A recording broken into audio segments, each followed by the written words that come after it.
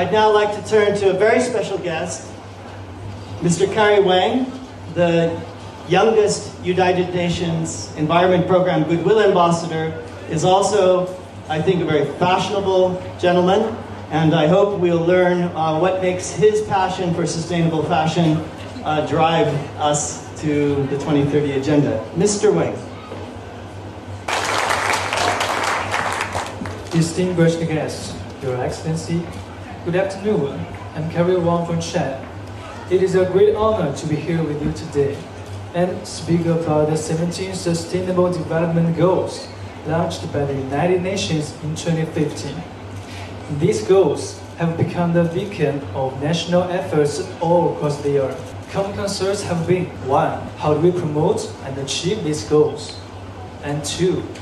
How do we better lead the public's attention and participation? The fashion industry is crucial to achieving sustainable development goals. Every consumer's choice in the fashion field has an impact on our future.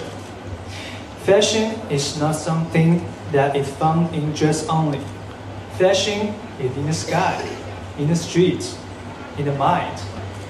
Fashion has to do with ideas, the way we live, the way we think, and what is happening around the world. It is closely related to every country and everyone.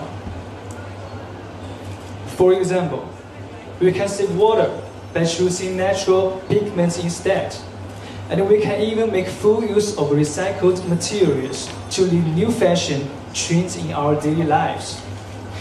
If we can consciously change consumption behavior and have sustainable lifestyles, then it's new fashion.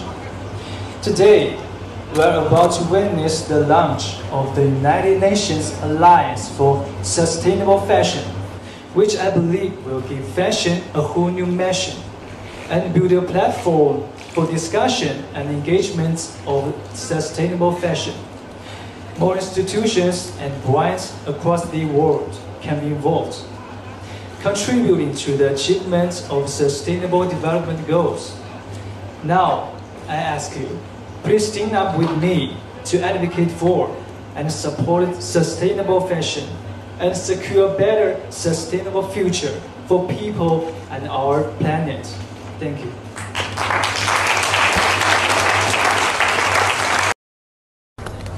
I've heard that you actually have more followers on social media than Beyonce. It's true. It's true. And I'm not going to mention your age, but just to mention that you are younger than each of my 3 children.